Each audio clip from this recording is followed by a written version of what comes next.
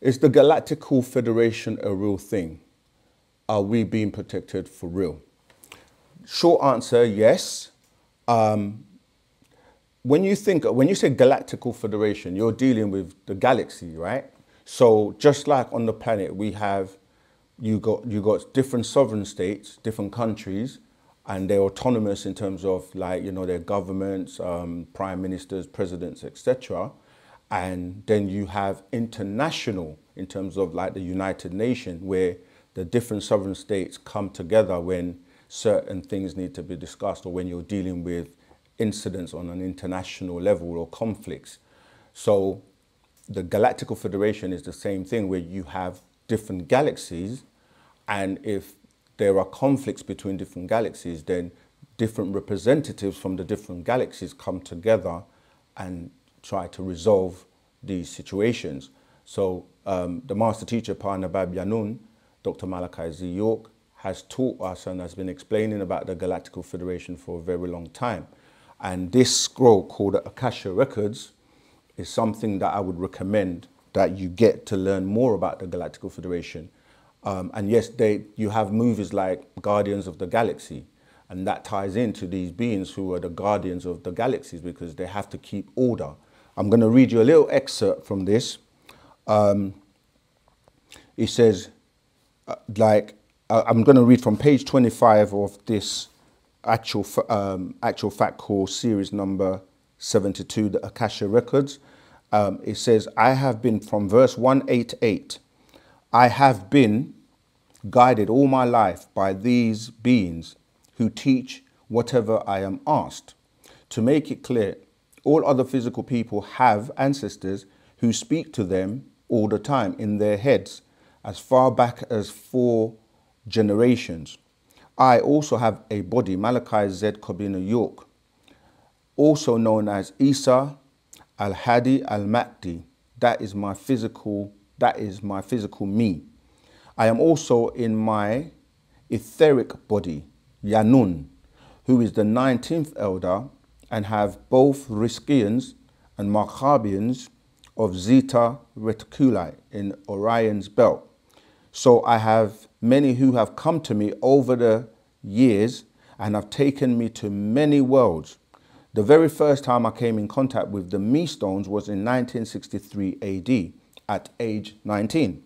I was taken inside Mount Shasta. I told this story in the past of the cave. I was led into the cave in Mount Shasta, and there were twists and turns. It was just a rock cave. I felt.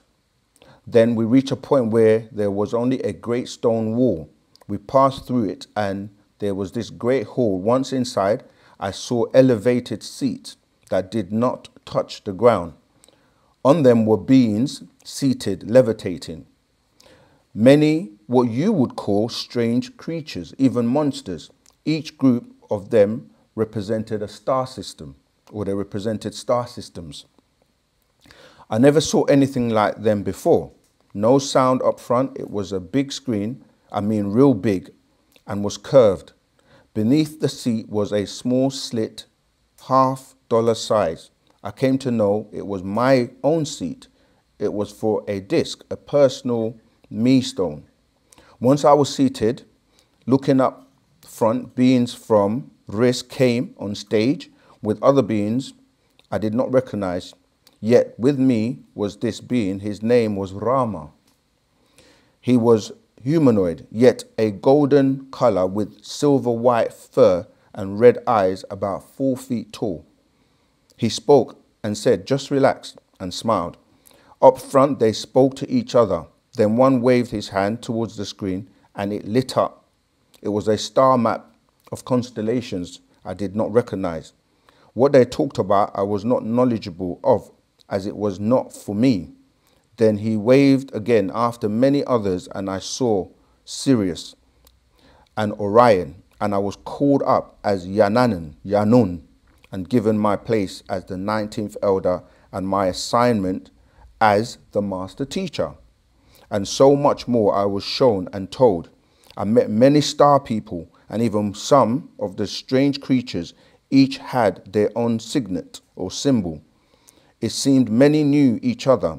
Much of what I was exposed to, I can't say here. I saw, well, it goes on, right? So that was to tie into that question about the Galactical Federation and the different seats, or the 24 elders that meet and discuss various things. So if you want to know more about that, get hold of that scroll. And yes, they protect the planet. They protect, because as I explained on the previous video, what happens in everything's connected. We're all tied together by ether. Yeah, so everyone is connected to some level or degree. And if something happens on the planet, it will affect other planets. And if something happens in our solar system, it can have, you know, a devastating effect on other solar systems. So it is their duty to protect us. All right, let me move on.